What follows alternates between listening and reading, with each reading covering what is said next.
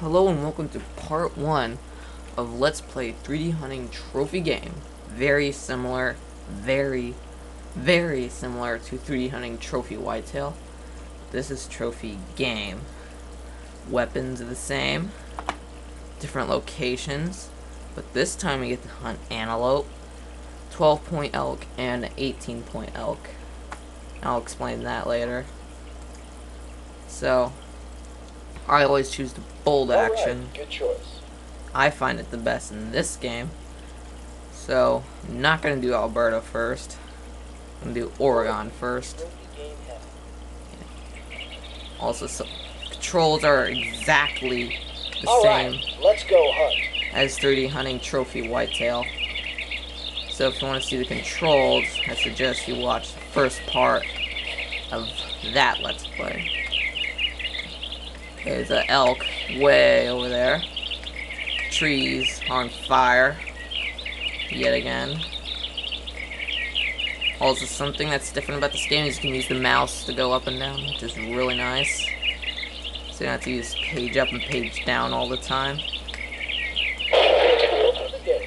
Got that elk. Bold action again. Oregon.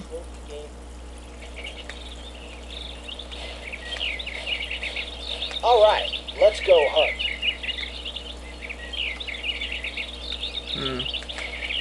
The map. You can look at the sky for the map now. So you don't have to go around looking for trees all the time.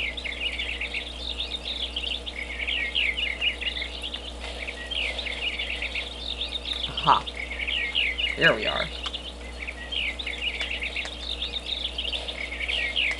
Right there.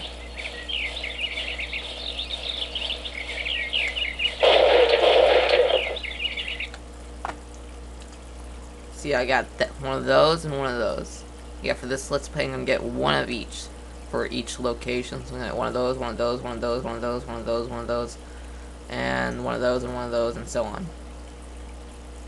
So, almost done with Oregon. Alright, good choice. Bushes. Alright, bush let's before. go hunt.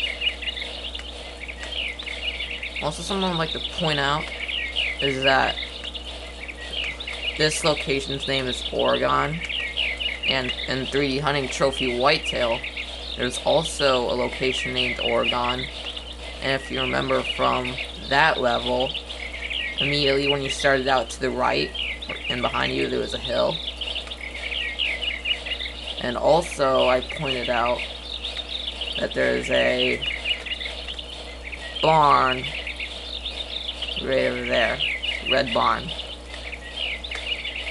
That's exactly like the Oregon and 3D Hunting Trophy Whitetail. Although different trees and foliage, hard to say that, plants. So the developers, it tells you the developers recycled the terrain. Ooh, got two. Yet again. Okay. Thank you for watching part 1, and please join me in the next part. Thank you for watching. See you then.